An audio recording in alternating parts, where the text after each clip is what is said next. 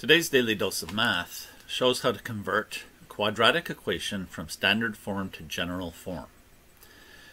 Converting from one form to the other becomes useful when we're doing situational problems. Some problems are easier to solve when you have standard form, and others are easier to work on when the equation is in general form.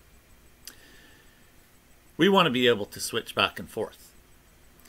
Going from standard to general is the easier one, and I'm going to deal with that now.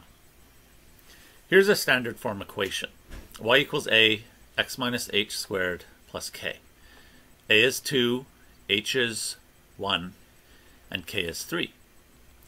We want to use our polynomial skills to get this into general form. Y equals ax squared plus bx plus c.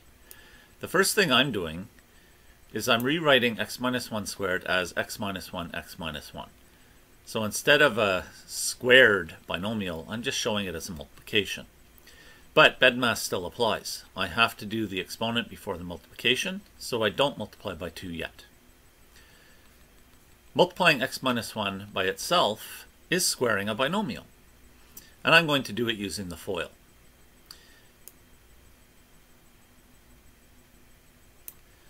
First times first is x times x, that's x squared. Outside times outside is x times negative 1, which gives negative x. Inside times inside is negative 1 times x, which also gives negative 1x. This will always happen when you square a binomial, that the two middle terms will be identical. Finally, last times last is negative 1 times negative 1, which is positive 1. Now that I've done that, I have two similar terms. I want to combine them. So we have the trinomial x squared minus 2x plus 1. This all has to be multiplied by the 2. We get 2x squared minus 4x plus 2. But we also have the plus 3 that was always there. We were carrying it down because BEDMAS doesn't allow us to deal with it yet.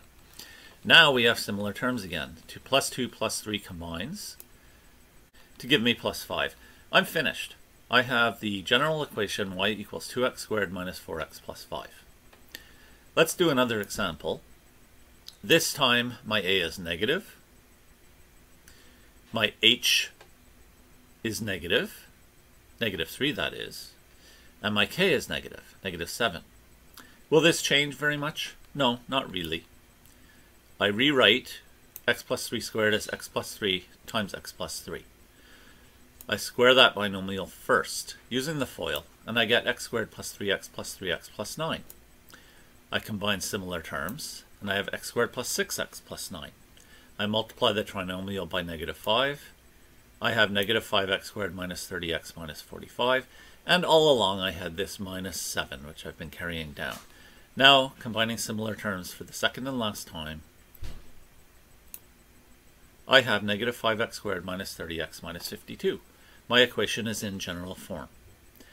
That is today's Daily Dose of Math. Please like, subscribe, and share.